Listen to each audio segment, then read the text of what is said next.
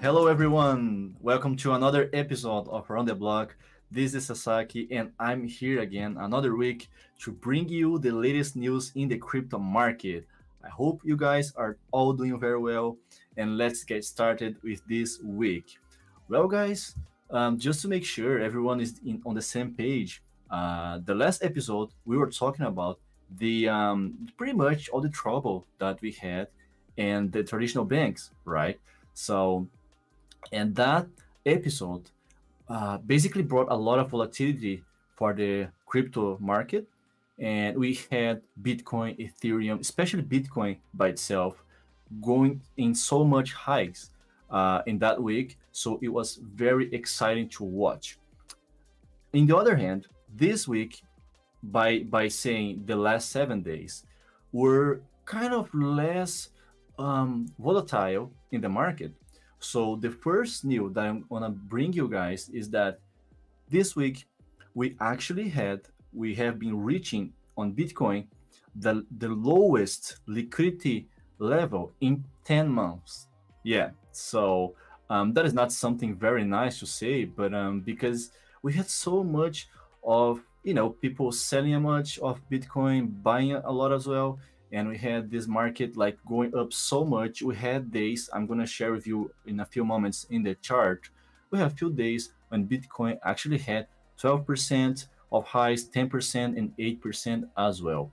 But now things are a little bit more quiet, and everyone's last is like asking themselves, is Bitcoin really going to continue these hikes, or it was just like a rush, a spike, and now we're gonna have more like a sided market?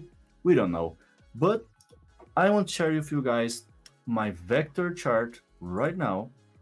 Just a second. All right. And you know that I always say here in our episodes of Around the Block about the financial volume of the market. So you can see here, and now I have my Bitcoin with the daily chart. We had so much of exciting market on that week, right? Which was this high, and that represents in the crypto market 38% of high. Yeah, that is absolutely insane. Like, I was so excited in those days because I thought Bitcoin was really going to be on a bull trend for like a long time. But I'm not, by the way, I'm not saying that the bullish trend has ended. But right now, you can see clearly that for the last, let's say, 15 days, 40 days, 14 days, that markets is much more quiet.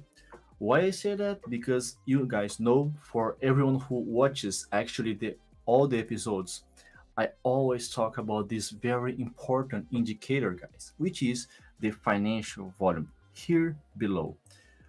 It's very clear, guys, it's really clear how much of low is the financial volume right now. So for this week, we, like I said just now, we are actually having the 10-month lowest level in the Bitcoin's volatility and liquidity as well. So there's one very nice indicator and vector that you can use to your analysis, which actually is going to measure the volatility of the crypto. So to add, like I always say with you guys, you just right click in anywhere in your chart and just choose add indicator. All right. So when you do that, here you have so many indicators that they are basically oscillators. And here I have the volatility, which is one of my favorites, really, right? Add new window, all right? So you guys can understand more of this indicator. Historical volatility is based on the book by Don and so on, odds by 90% winners, formula will result, historical volatility, all the explanation of the theory behind the actual indicator. If you want to find out more, you just can use in your vector. Well, once I choose to use this, I just click in add. Guys, what I want to show here for you guys is the impact that this news has on the prices of Bitcoin. You can see here, it's really clear how much of the volatility has been going down in the last days. Um, of course, we had like more quieter periods before, but like I just said before, we didn't reach this level in liquidity in 10 months. Why is that? Well, basically because pretty much the majority of traders and investors in the crypto market have been actually waiting to see what is going to be in the first weeks on the next days. Because I don't know if you guys have heard of this, but here we have what we call a flag, right? Because we have this signal here and this market very sided. When you have a flag like this, you have pretty much to wait, because the probability is that either the prices is going to break through in a very strong volume, which hasn't been going on lately, or it's going to be sided for a long time, just like it happened in last year, you know. So as an investor, I would say is a very important moment, because this is the time when people are just trying to find out what is going to be in the next days. Because of that, I don't see a lot of movement in the next days, but I see a lot of people waiting. And another reason is that we have the halving coming in about 12 months, right? We don't know exactly the date, but it's probably 1 year from now. Because of that, we have one more factor that can be determining to the price of Bitcoin. So right now, like I said, very quiet week. Okay, not much of trading here. If you're looking for long-term trades, but more like of study and waiting for the right time to buy or even sell. Right now, just waiting, guys, because this week has been, like I said, much more quiet, of course, because the last week had been like so crazy with so many news. So things are more like you can relax, okay, just study and concentrate so much. And that is going to bring me to another crypto token that a lot of people haven't been talking about, but I found this very recently, and I'm gonna share with you guys this thing.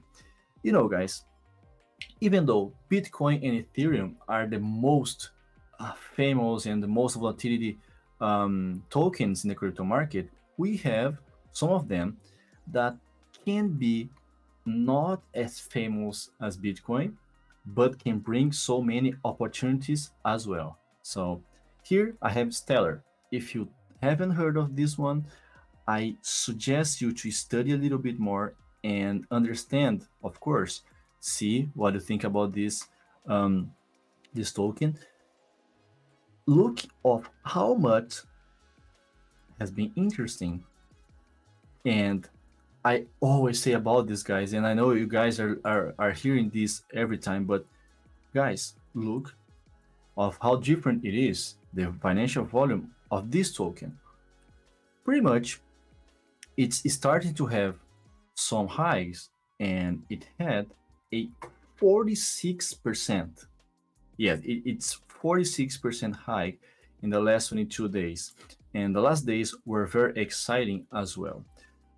You guys know that I love to use the moving average. And here in my chart, I do have the 21 moving average, and clearly it is pointing up, which means we can be, all right, in market, we don't have sure because we don't know the future, but we can be looking at a start of a very strong bullish trend in this token, which is Stellar.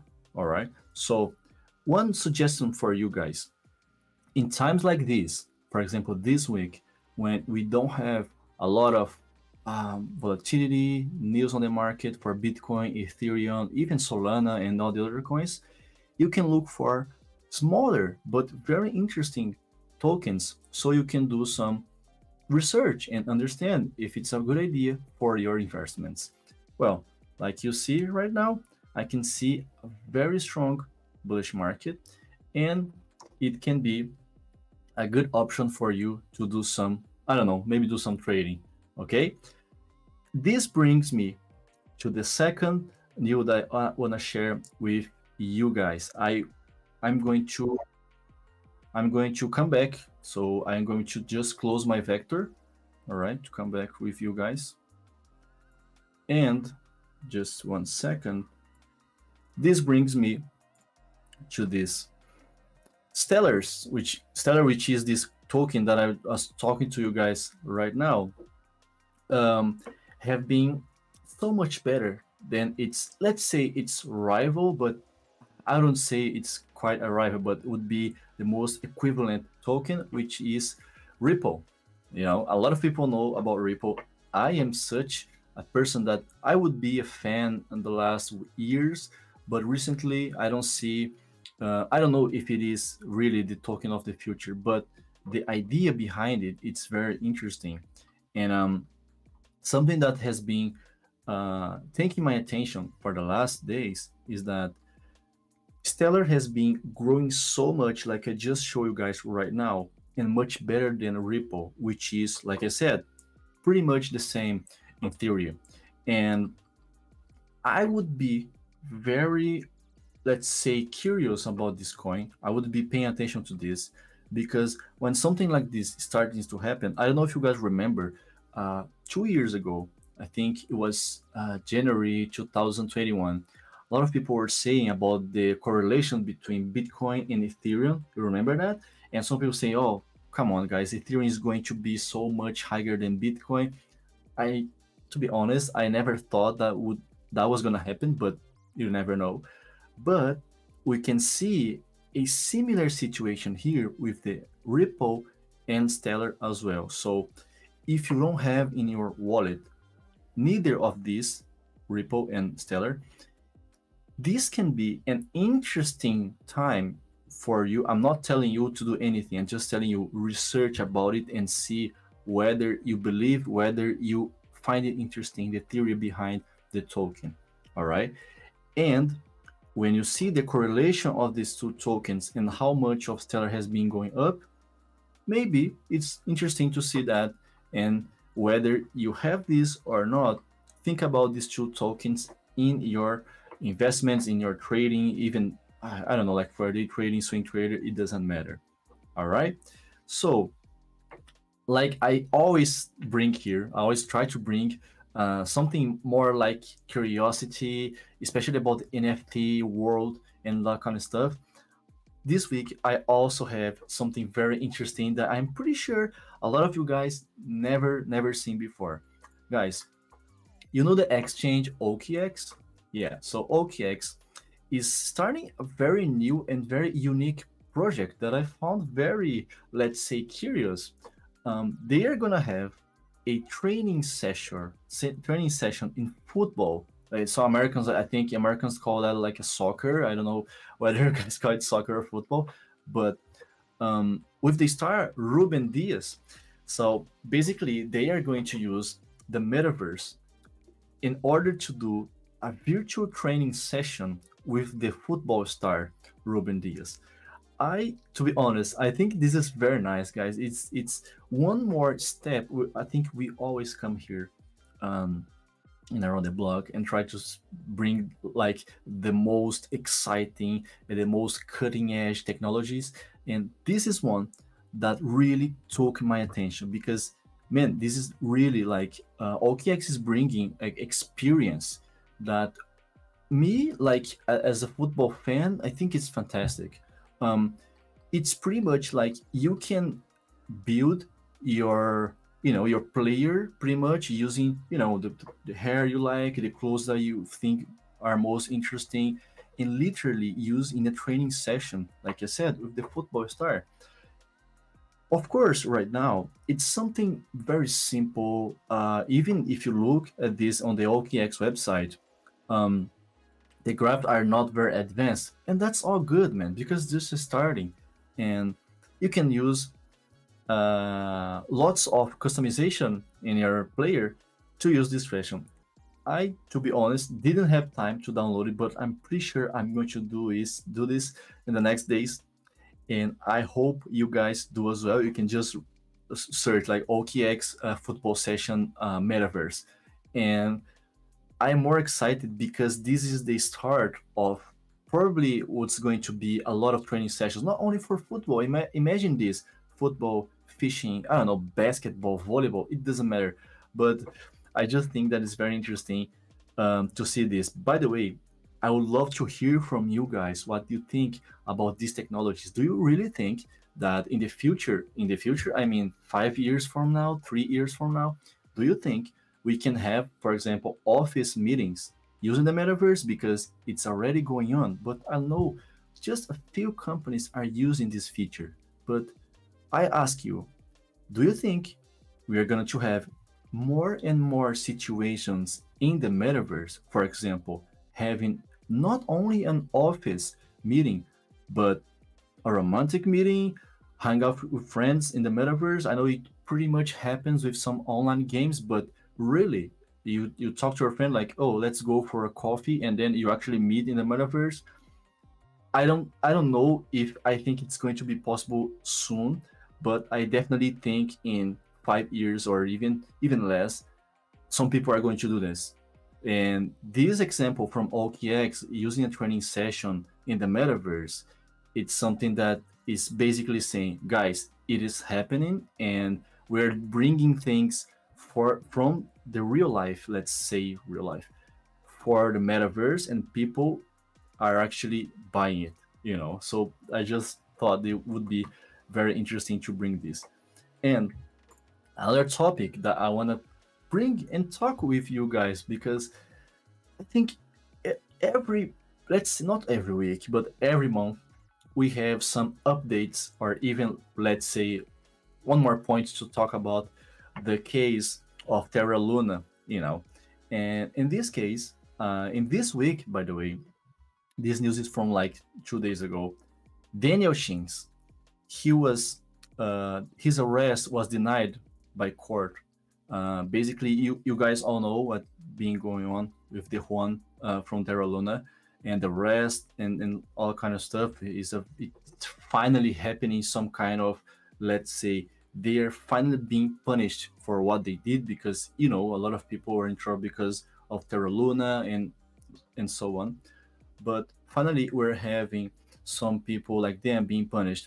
First of all, of course, Don Juan was the first to be arrested, and now Daniel Shin is being prosecuted in South Korea. Like I said, his arrest has been denied, and they say, because right now the risk is low. Like, they would say that he is not trying to run away yet, and I am saying yet, but let's say what brings us in the next weeks. For me and for all investors, I think we all just agree on that. All of the people who were some kind of involved in Terra Luna situation are supposed to be punished as soon as possible, just like the people who were involved with the FTX. I'm not talking about just the CEO. I'm talking about everyone who knew that was going to be a big trouble and didn't do anything. And because of that, we have a lot of investors that lost, let's say, money. And more importantly, guys, I'm not talking just about money, but I feel like some people now are a little bit more afraid. But in order to make people more feel safe by itself, we can say, don't worry, because all people who did these things involving Terra Luna especially are being punished and are going to be in some way very soon. All right. Guys, because we didn't have so much of news, let's say it was, like I said, much more quiet week. And you can see the chart, like Bitcoin is pretty much with no trend at all. It's just side by side that try to be stellar as a alternative, so you could do some trading or even investments. But this is what we have for this episode. And I want to ask you something very interesting. We are getting very close to the episode number 25. I would love to hear from you guys. what are the question or the curiosity you want to hear here and the Around the Block podcast. So if there's something, there's a topic in specifically that you want to hear about, leave here in the comments, or even better, you can go to our Instagram, comment in any post that we are gonna try to bring here in the episode 25 something very interesting, something very, let's say, dynamic, so you guys can participate as well, asking questions, suggesting some themes or topics specifically that we're gonna bring something very unique for you guys. All right, guys. So that's all for today. And like I always say, don't forget to pick up your 15-day trial of Vector. You can use all the greatest tools for your analysis, for day trading, swing trading, or just analysis for the market. And like I always say, always research so much, study as much as you can before going to buy or sell any token, any coin in the crypto market as well. All right, guys, stay safe, have a great week, and I see you on the next week on Around the Block.